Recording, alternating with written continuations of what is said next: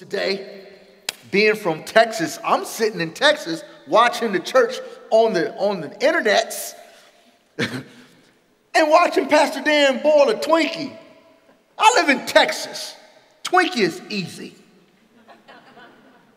And the Texas State Fair, I don't know if you've ever visited the Texas State Fair. I mean, it is a deep frying contest.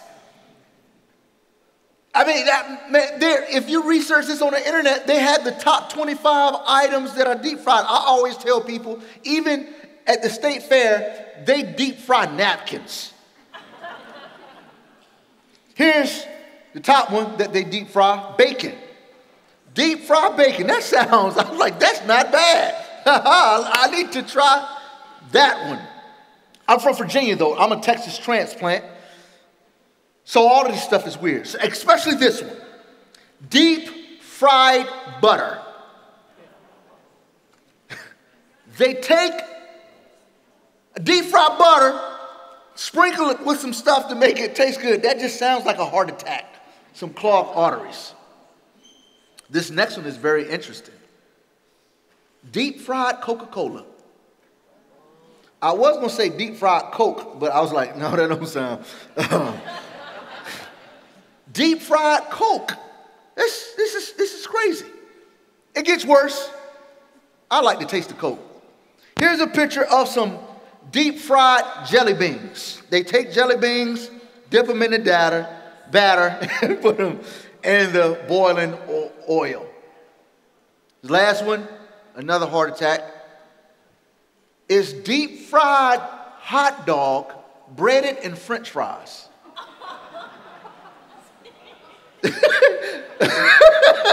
These are just 5. I couldn't show you all 25. They even have deep fried Pop-Tarts. I know it. Somebody said, what? Exactly. So again, being from Virginia, when I came to Texas and started seeing all this deep fried, I'm like, Texans are crazy. But there's one thing that I tasted, and I said, oh my goodness.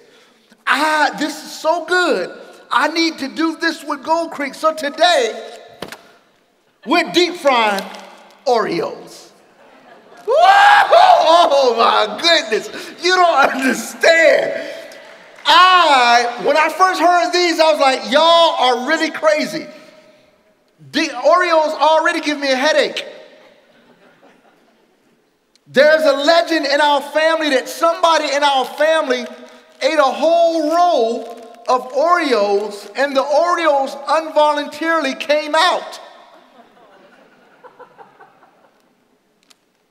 So why would you deep fry an Oreo? But as ridiculous as it sounds, one day I tasted and my life was changed. And so it's so good, I want to share this with you all. And just like I thought this idea was ridiculous, it was such a foreign concept, but it changed my life. There's this product that God wants his children to experience in 1 John chapter 3 that will change your life and change the lives of others. And so we're going to walk through this product, and we're going to walk through 1 John 3, and we're going to look at this product, but in order to get the product, there's a prep, all right? So there's product and the prep. You got it? Product and the prep. Y'all going to make me do this by myself, really? There's a product and... All right, okay, all right. So you got the product, the prep, and then there's this process. The product.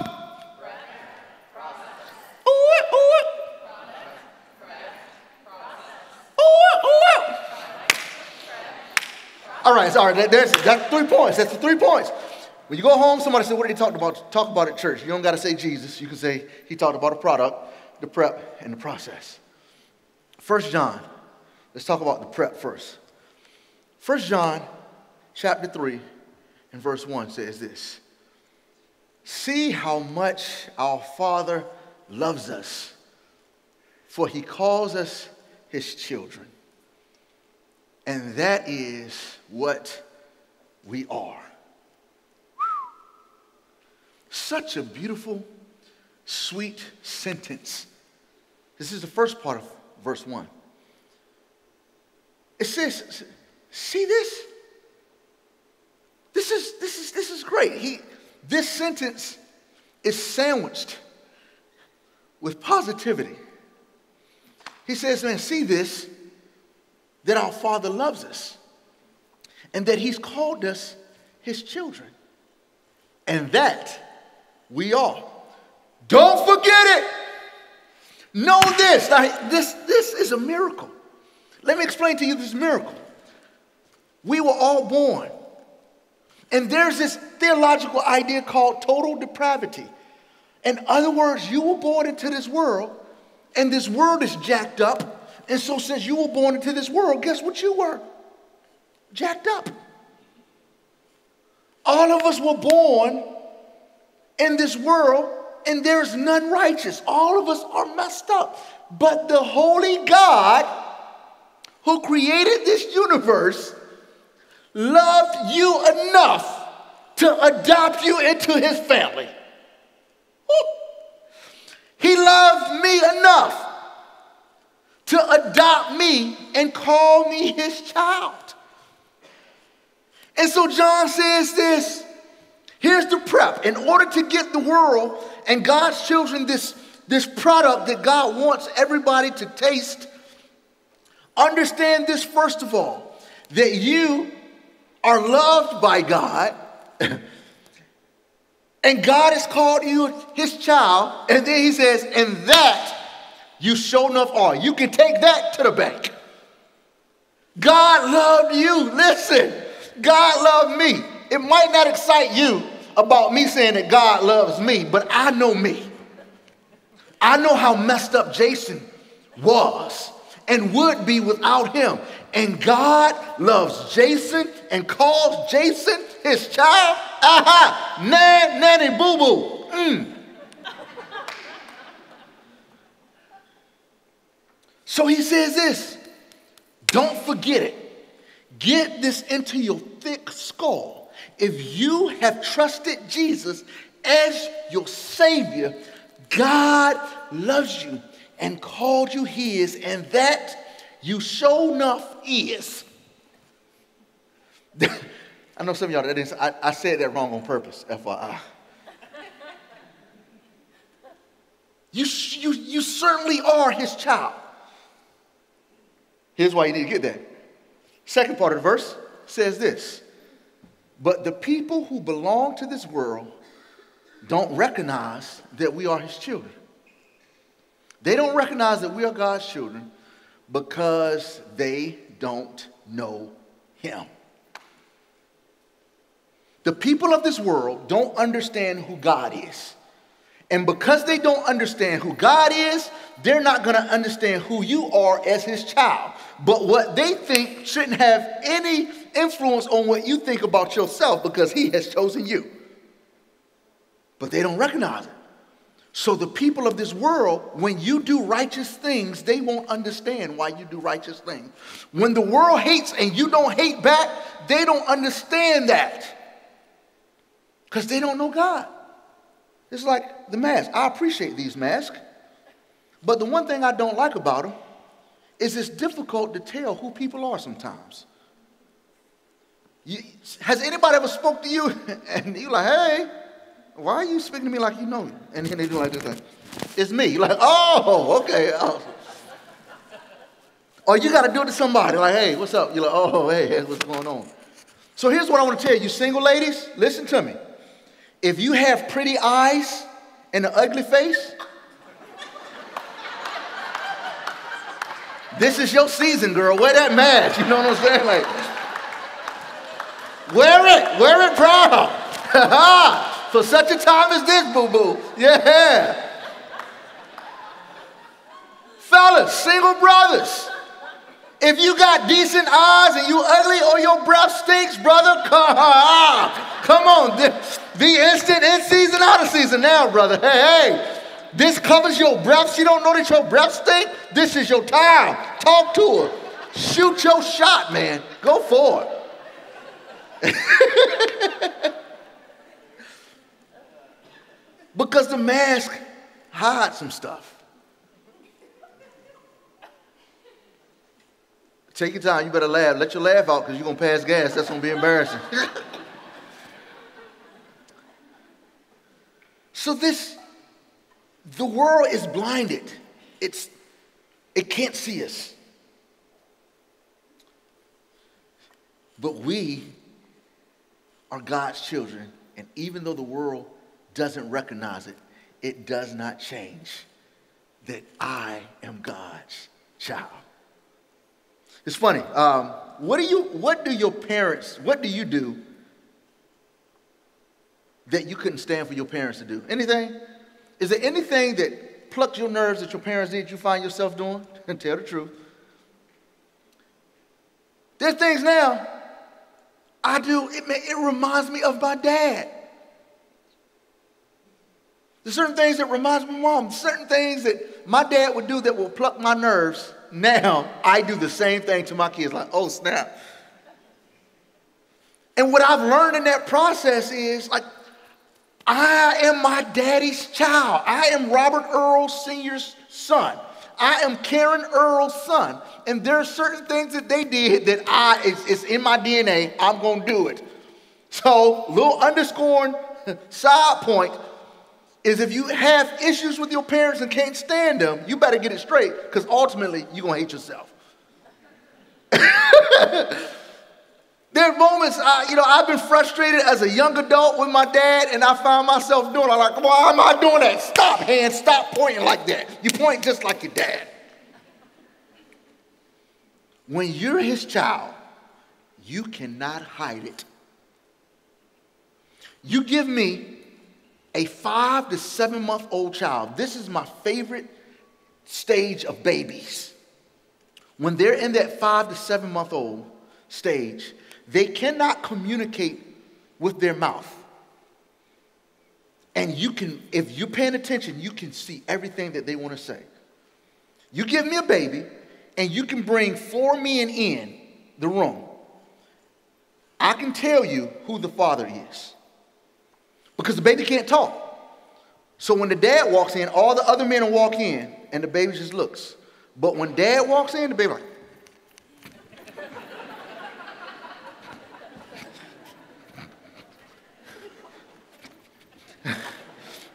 I love that stage. That's my litmus test of a dad. I can tell if I'm loving my child enough where they recognize my love as a baby at that stage. And every time I walk in the house, they start ticking.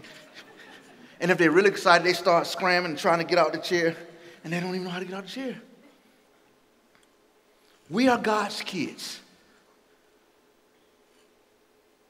And there's a certain response that we have from God. So prep point number 1 is we're God's kids. You got that? Prep point number 2, this is another good one. My goodness. He's freed us from sin. Did I just say free us from sin? Jason, you sure enough did. Oh my goodness. Let's look at verse 4 and verse 5. Everyone who sins is breaking God's law. For all sin is contrary to the law of God. And you know that Jesus came to take away our sins. And there is no sin in him. You ever wondered what sin is? We know the Bible says all unrighteousness is sin. And some people say, man, I had a bad thought. Did I sin because this bad thought came out of nowhere? All of us have bad thoughts that just are involuntary. Am I right? Y'all don't want to say, y'all don't want to admit. You ever been watching a crime show and the criminal gets caught and you're like, he's so stupid. He could have escaped if he would have just done it like this. Woo! Ladies, ever watch one of those shows about the lady that killed her husband? And y'all watch like, child, girl, no. Here's what she should do. You ever seen bank robbers get caught? And you're like, man, if I was to rob a bank, here's how I would do it. Somebody got a bank robbery plan, don't you? Yeah. You don't have to plan to think these horrible thoughts. They just come up. We can't help that. But when horrible thoughts turn into actions, ungodly thoughts turn into ungodly actions, now there's a flag on the play. Or when those ungodly, inappropriate thoughts take up residence in our heart, so we don't do the action, but man, oh man, every time. Do we need examples? No, we don't need, okay, we won't do that. We won't do that. But here's what you got to understand. Jesus came to take away the sins of the world. Regardless of how much your heart may conjure up, and knowing that there's none righteous and all of us have sinned, Jesus came to forgive us for our sins.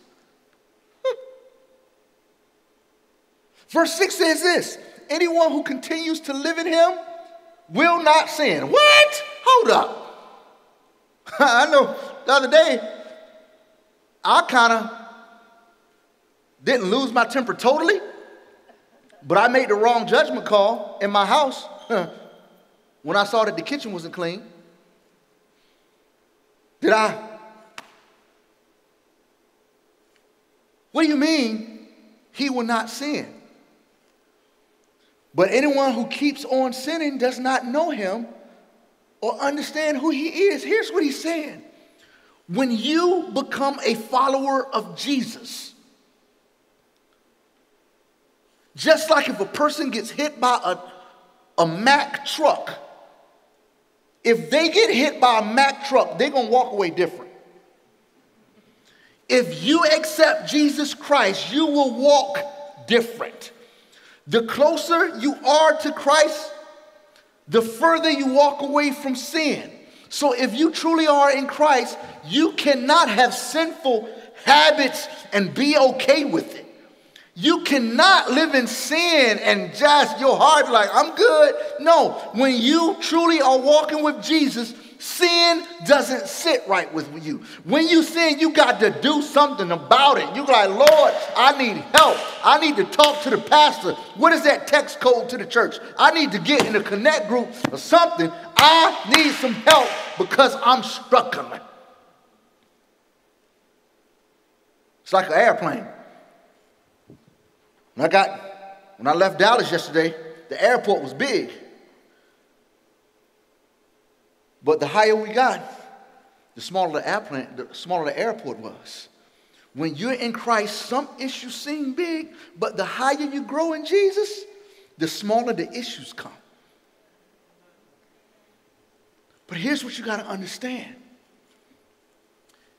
Jesus came to forgive you for your sins, but it doesn't stop there.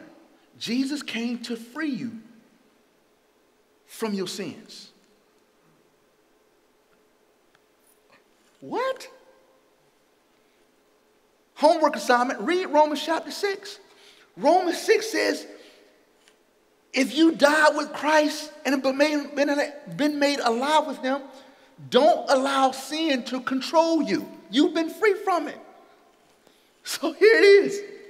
Because I know some people thinking right now like, man, will you shut up, Jason? Because I got this stuff that I'm struggling with, man. If you trusted Jesus to save you, you can trust Jesus to keep you.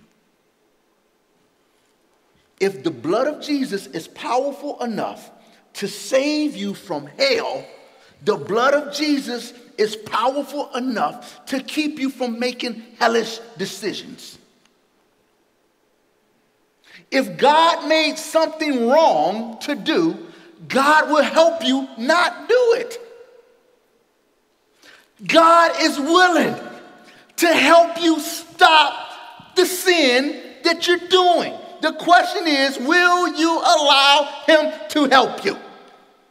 Oh, testimony time. I was a young college student with a lot of energy. You know what I mean, fellas? And I was looking for ways There's some kids in here. You got to read between the lines. I was looking for ways to get rid of this energy. Amen, fellas. And there were a group of ladies who wanted, never mind, no. Y'all know where I'm going, right? No? Y'all never heard of this stuff before? Like y'all skipped this lesson? Y'all nervous because I'm being real? Like what's going on? And here's the thing, there came a point in time where I knew as a Christian that God didn't want me to do this stuff, but I liked it. Can I get an amen before I think it's you? All right, there we go, that'll work. And I knew, and one day I was like, man, I can't stop this sin. I cannot stop it. And one day it hit me. God, if you made this wrong, you want to help me do what's right. I just gotta follow you. Here's what you gotta understand. One of my favorite verses in the Bible, 1 John chapter 3. It just so happens that today we're in chapter 3. Pull up verse 8, please.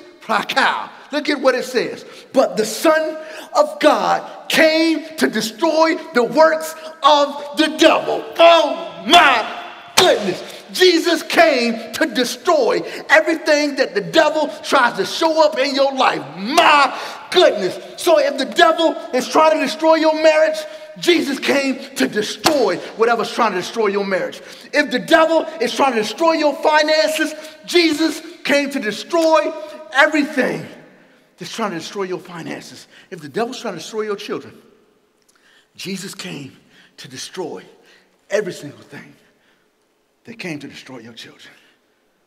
Christ came to destroy the works of the devil. My goodness, if that don't give you hope right there. This is a verse that whenever I see opposition in my life that I know that is coming from the devil, I'm like, Jesus came to destroy it.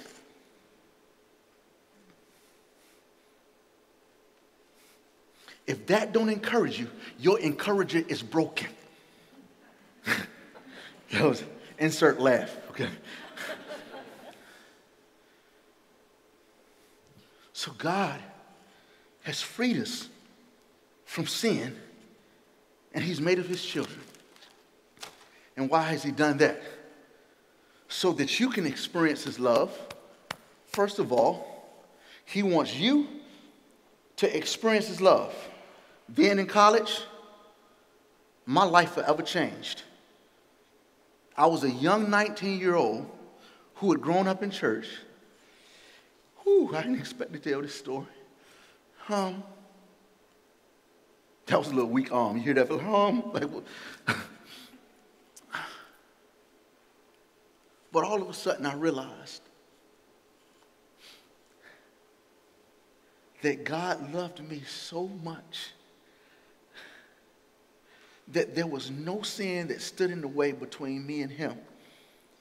And that God loved me so much, I was his child so much, that anything that showed up in my life that caused me to draw away from him, God hated it so much, he demonstrated his hatred towards that thing by Jesus' death. You take the persecution, the crucifixion of Jesus, that's God's picture of how he feels about sin. And God ripped sin to pieces when Jesus died. And for the first time, after all these years of singing, Jesus loves the little children, all the children of the world, red and yellow, black and white, I realized what that love was for this black boy. And at 19, man,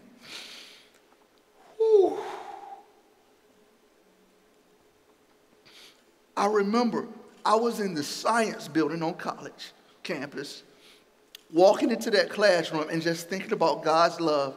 And I said, holy smokes. And I said, God, I ain't never turning around. I got my mind made up and I won't go back. And that one in the notes. So,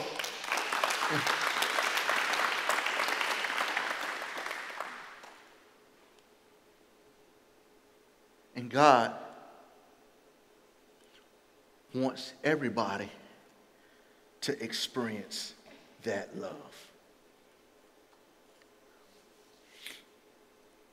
He wants you to experience that love, and he wants every single person on the face of this earth to understand his love, and especially those who are in the church. He wants them to experience his love. That's the product. To love one another. So you are not only free from sin, but you are free to give God's love. How are you free to give God's love? Because he's given it to us. Verse 11 says this, for this is the message you've heard from the beginning. Ain't nothing changed. He didn't make up something new. John didn't come up with his own, have this new epiphany when he was dipped into the boiling oil, when he was shipped to the island of Patmos. He said, this is the same thing that Jesus told us about. The same thing, nothing new. Jesus said this to us as disciples, that you should love one another. The game don't change, baby. This the same game. To love one another. He wants the church to be separated from hate. And he breaks this down in the process. What does this process look like of giving this product? We saw the prep. The prep is that we are his children and we're free from sin. The product is loving one another. So what does the process look like? He says this in verse 12, we must be like Cain. We must not. Let me start over. We must not be like Cain, who belonged to the evil one and killed his brother. The prep, we are his children and his family. He gets down to this process. We're not like Cain, who belonged to the evil one and killed his brother. Why did he kill him? Because Cain had been doing what was evil, and his brother had been doing what was righteous. Please leave that verse on the screen for a second. Cain had been doing what was evil. For those who are in Christ Jesus, we've been freed from sin. You can't continue to sin and be satisfied. You consistently run into him. What did Cain do? Cain was doing what was evil. But if you've done your prep and became God's child, or in his family, you understand God's love, you are not Cain, dude. You are not Cain, girl. And his brother had been doing what was righteous. You're free to be hated. That's the process. And you know what? That stuff is ugly. It's ugly. The fact that God loves you, you understand God's love, and people can't understand it, so they're going to hate you. Whew, that's messy, isn't it? You have been hated. I remember one time I was invited to speak to some kids, teenagers. And I was speaking to these teenagers, and they knew what I did. I was a comedian and a preacher. They're like, come do what you do. I started telling jokes to the kids laughing. Then I started telling them kids that they needed a savior. And whoa, those folks got mad. You knew I was coming?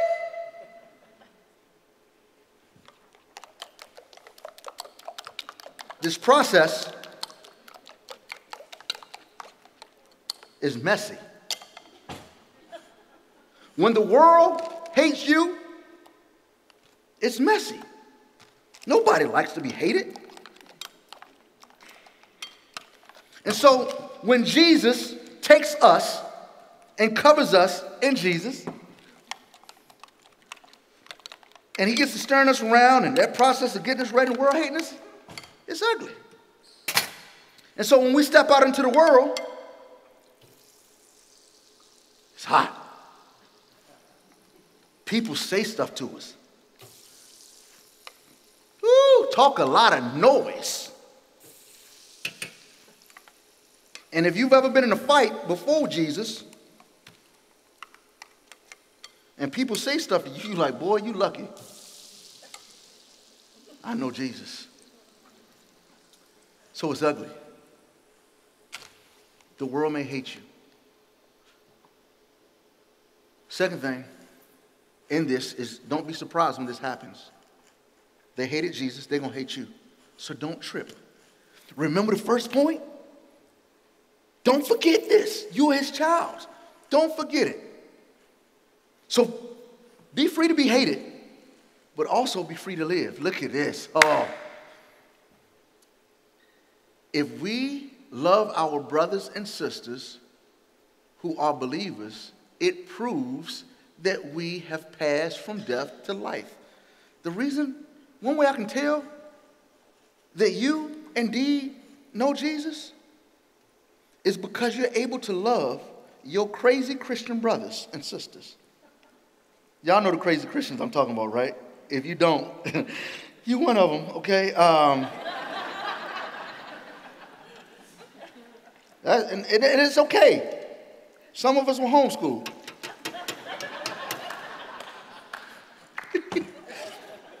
I homeschool some of my kids too, so don't get offended, okay? We've homeschooled all 6. Cool. I had to transfer. I'm like, y'all don't leave? Wow, y'all need to transfer. Y'all stay at home the whole time. No, but in all seriousness, you have some Christians who just irritate us. Amen? And what do? You're not a Cain who's a child of the evil one. You are a follower of Jesus. You are in God's house. You are his child. So you love them.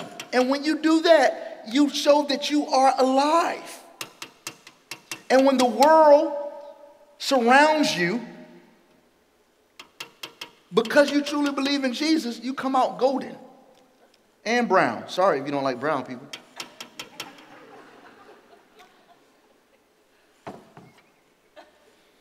It's a sign of your love. You say you struggle because you can't see God. You see God when you see your brothers and sisters love each other. When somebody loves you in spite of yourself, that's the love of God. And he sprinkles that goodness on you. Come on, Holy Spirit. Yeah, it's delicious. Let's go to this next verse. Look at this. It says, anyone who hates his brother or sister is really a murderer at heart. Oh, my goodness. If you hate your brother or sister, you are a murderer. You have a problem with murder and people killing innocent people? You got a problem? You say that you're pro-life because you want to protect the unborn babies, but you hate your brothers and sisters in Christ who don't believe like you? Oh, whoa, we going there. Yes, we are. You say that you team Biden and you can't stand people who say that they Christians and voting for Trump? You murderer. You love Trump so much, you say, I don't see how a person can be a Christian and vote for Biden. The oil's hot. Oh my goodness. You murderer. This has nothing to do with your politics. It has everything to do with your perspective on Jesus. You like, who are you voting for, Jason? I ain't telling you. Shut up.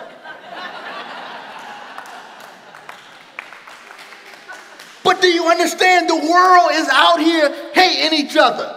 And some people in the church are falling victim to the same trap. Hey, no! You are not this. The church should be separated. If you are God's children, you will be able to love your brother and your sister who thinks different than you do politically.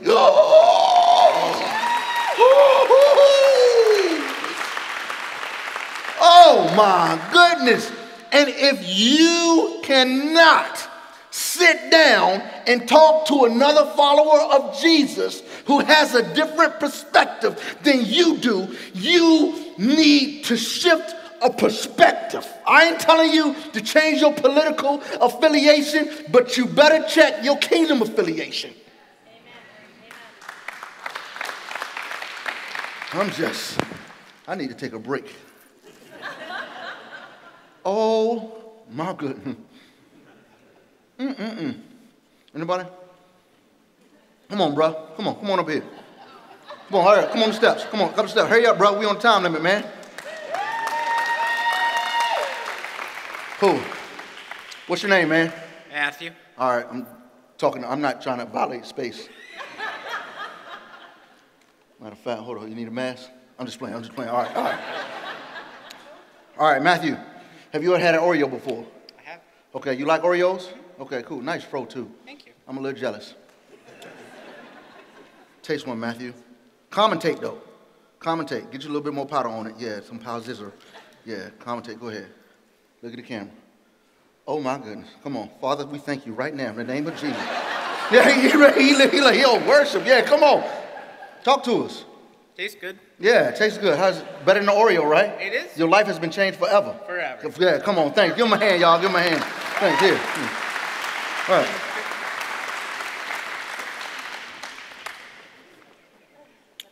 I couldn't keep it to myself, Matthew. Verse 16 says this. Look, if you're watching from home, Matthew just took it to his family, and Mama said, oh, my goodness. All right. Here we go. We know what real love is because Jesus gave up his own life for us. So we also ought to give up our lives for our brothers and sisters. What does that look like? Sometimes it looks like listening. Sometimes it looks like listening. And stop assuming or stop trying to prove your point. Here's what Jesus said in John 13, verse 34. He says this, just as I have loved you, you should love one another. Here's my question. How has Jesus loved you? How has Jesus loved you? Right now, if you're having problems with that, I'm about to help you. Let's do this exercise. Right now, I want you to list in your mind the worst top 5 sins that you've ever committed. Go ahead, list them. The top 5 most ungodly things you've ever done. All right? You got them? Tell them to me out loud. Don't do that. I don't want to know. I might not want to shake your hand afterwards. Listen. How has God loved you? He forgave you for all 5 like nothing. Jesus, without second thought, recklessly came after you so that list wouldn't stand before you and God, in between you and God. Here's what Jesus says. You give them the same love. This is not your love to keep. Who are you? That the love that you've received from God, you keep it to yourself, is not your love. And what does Jesus say? Give it away. If you've experienced it, you give it to. If you've experienced my grace and being forgiven for the worst things, the most embarrassing things that you would ever do, and you don't even want to say out loud, if I've forgiven you for that, you find ways to forgive other people. Woo! You've got these 5 things that you used to do with great joy, and I still listen to you. Find ways to listen to somebody else.